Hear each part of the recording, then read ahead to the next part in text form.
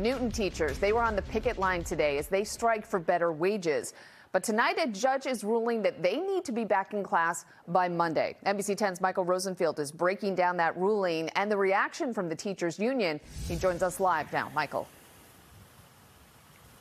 JC, tonight I spoke with a teachers union. They tell me that some progress was made today during negotiations, but so far no deal has been reached. Hundreds of teachers and staff on the picket line Friday while negotiations between the Newton Teachers Union and the Newton School Committee rolled on this day one of the teachers' strike. I am feeling cold, frustrated, sad. I did not expect to be here today. The union telling us some progress was made during negotiations on Friday, especially on the issue of parental leave. Don't want to be here.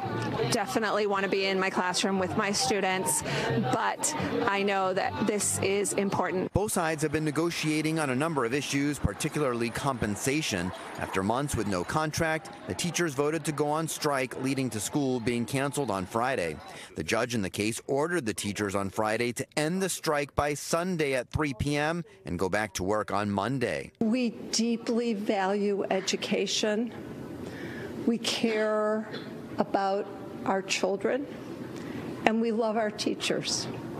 Our teachers, all of us are committed to a competitive salaries and a sustainable budget. The union telling us Friday night it realizes that strikes come with disruption, but we believe the short-term disruption is worth it to secure a continued educational excellence.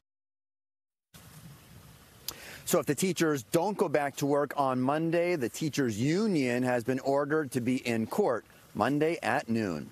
Live in Newton tonight, Michael Rosenfield, NBC 10 Boston. All right.